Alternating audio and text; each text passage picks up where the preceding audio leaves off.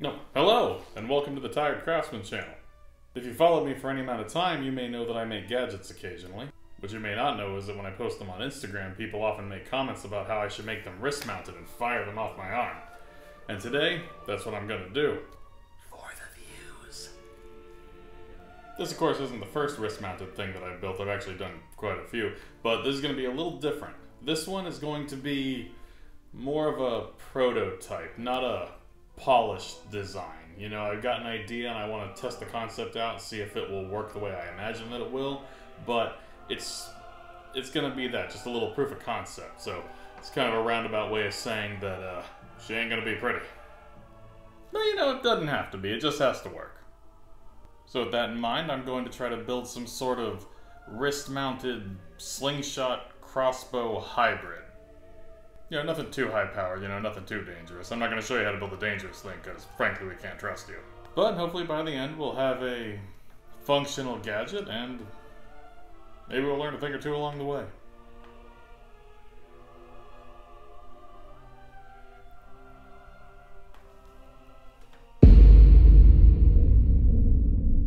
Okay, let's get started. For this project, I'm going to use some thin plywood for the base for like most of the body and stuff. It's a subpar building material when you're trying to do something like this, but this is just a prototype. You know, I don't want to use the nice stuff on something that might not work out. We'll see. Personally, I've never really been one to like draw out a design and then try to execute it. It's just for some reason I've just never been like that. I like to just build it and kind of see what happens. Maybe not the smartest thing, but you know, it's my process. It's how I work through things. Anyway, let's take a thinner piece of plywood and I'm going to make the trigger. I guess the trigger, the release mechanism, sort of the trigger, you know, the part that's going to make the thing fire. And while we're at it, we'll cut some notches at the back of what's going to be the body of this thing so that I can hook the rubber band that's going to be what powers the slingshot.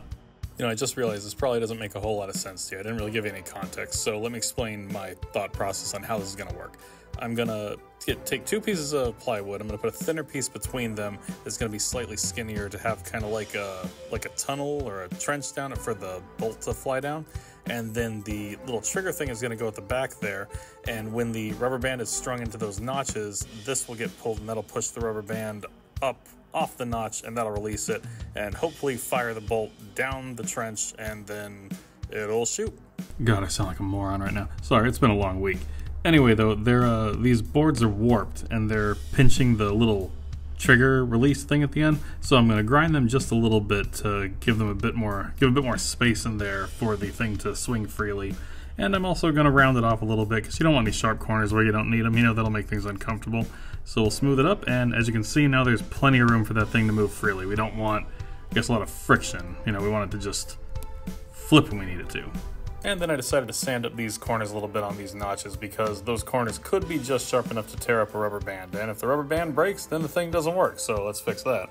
And since I already got the sandpaper out anyway, I figured let's sand the top down here. You know, give it a nice smooth trail for the bolt to travel down. You know, I guess splinters and stuff would probably slow it down a bit, so, you know, couldn't hurt.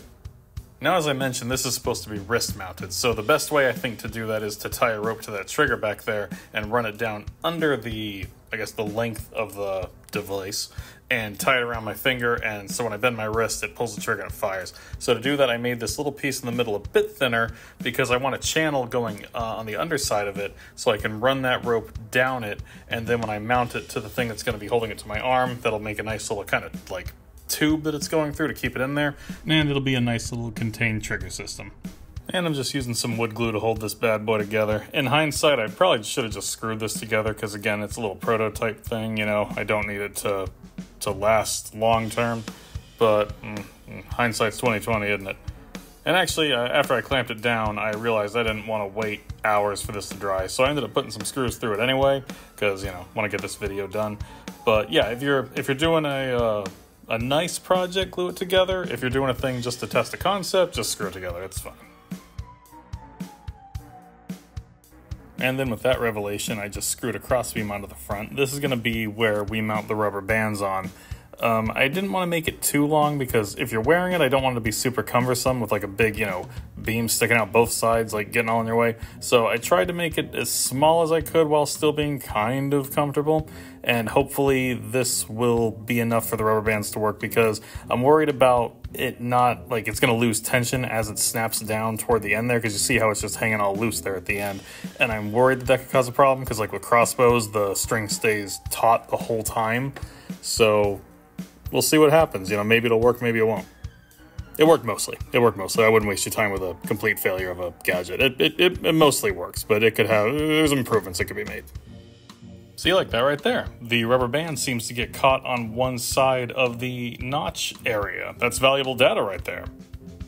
Now we got to solve for it, which could be a pain, but luckily I have an idea. Oh sure, now you want to work. Well, too bad, baby, I already found someone else. But before I get to that, let's string up this trigger and do a little test to make sure that the concept works, because that would be a shame.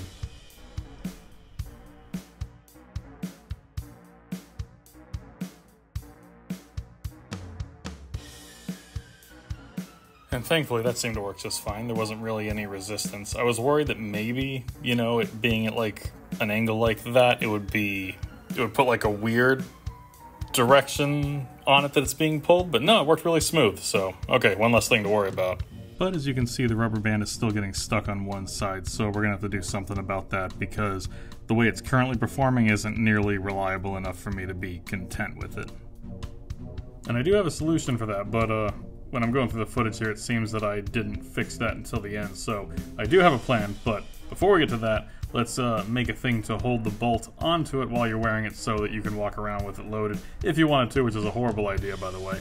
I wouldn't do that, but you know, if you did want to be reckless, you know, then let's make a little thing to hold the bolt on.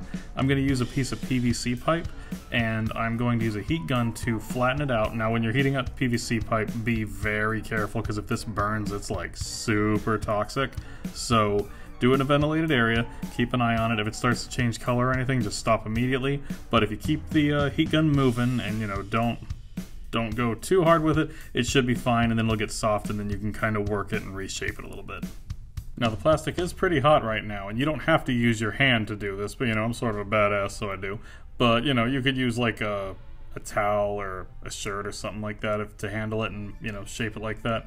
You know, if you want to be a wimp. I'm just kidding. Just, you know, do whatever's comfortable for you. You know, you don't got to impress anybody.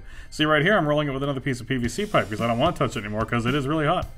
And then I'm just going to take that template that you saw me playing with earlier, trace it, and cut it out. And then I will use the heat gun to shape it a bit more until we have a nice little thing to hold the bolt on. I don't know what it's called. If you do, let me know in the comments.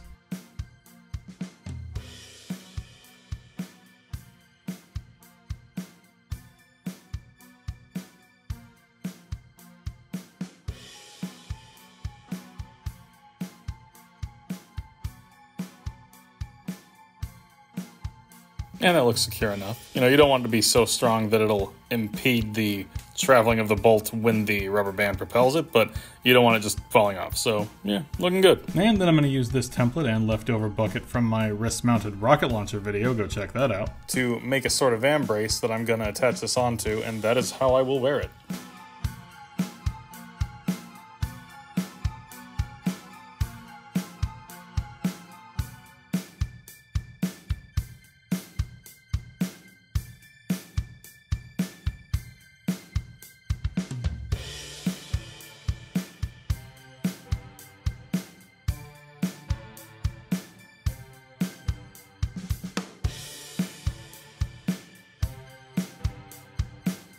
And of course, it probably would have been better to run this rope down that little channel there before I attached the arm brace on. But, you know, sometimes it's fun to do things the hard way. I could just unscrew it and, you know, run it through there, then put it back on. But it's already on and I'm not taking it off. I'm not doing it. I won't.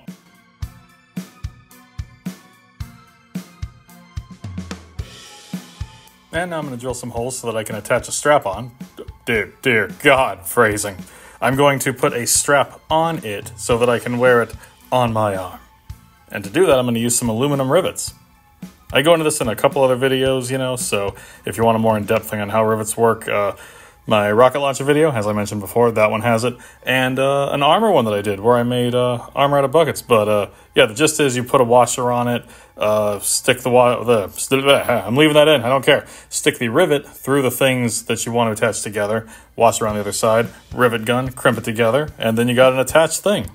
Also, you're not going to believe this, but after all that build up to the solution to the rubber band getting caught, I realized I didn't actually film the first time I made a change to that. There's a second one later if you want to see. It's really simple. You'll understand it immediately. But I just replaced the middle of the 3 rubber bands that I tied together with a piece of rope, because the rope doesn't stretch and it's less friction-y than a rubber band would be. See it right there? Look at that. And it works a lot better. I haven't had a snagging issue since I did that. So let's do some test firing now and see how this works. That's actually not bad. That's about 10 feet away right there. And yeah, I think it's pretty good. Again, this is just a toy. Like I mentioned, I don't want to make anything actually dangerous. I mean, if you point at someone's eye, it's still pretty dangerous, but you know, that's besides the point. But that's not bad for a start. Let's see if we can make it a bit stronger though. Now you might be saying, TC, how are we going to make that stronger? I'll tell you. Instead of putting 1 rubber band on each side of the rope, we'll put 2, because that is twice the power. That's how physics works. And then we'll fire this again, see if we can get some penetration this time. In the box. Penetration in the box. Oh god, that still sounds bad. We're going to shoot into the cardboard and see if it sticks. And that is a considerable difference. Well, yeah, I mean, twice the strength, it should be. Yeah, that's from about 10 feet away again, and as you can see, it's going right in, having no trouble, really. So, cool. Let's try from like 15 feet away, see what that does. Okay, so not strong enough to penetrate there, but you wanna see what happens if it's sharp? Yeah, let's make it sharper. Let's see what happens if it's sharp.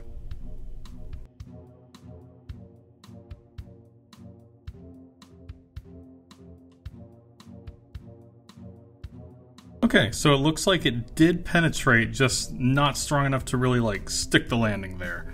But, I did just want to make a toy. I didn't want to make something dangerous, but, you want to see what happens if we add 3 rubber bands? Yeah, let's do 3, then we'll stop there. See what happens. Okay, so here we are with 3 rubber bands on each side for a total of 6. Now, I'm not going to wear it this time because drawing it back was kind of scary. I feel like we're reaching the limit of what this thing can handle, so let's let it rip.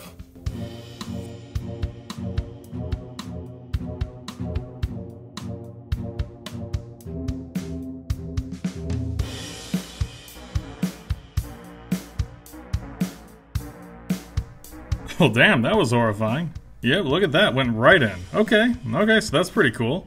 Well, I think we're gonna stop it there. That seems dangerous enough. So let's do a quick debrief. Yeah, so all in all, I'm happy with the first result. Again, this was just a prototype to test the idea. There were a couple issues that I found with it. One being that the string, every now and then when you would fire, it would skip over the bolt and just kind of misfire the whole thing. I think the reason for that is, like I mentioned earlier, is that the tension is lost on the rubber band once it's released. So then, you know, because it's tight, and then as soon as it's released, it just kind of, I think, is free to wobble wherever it wants to. That's probably why crossbows work and this doesn't all the time. Because, you know, like I said, the thread on the crossbow is always taut, even when it's not pulled back. But yeah, so that's one thing that maybe is worth looking into for the next design, the next version of this.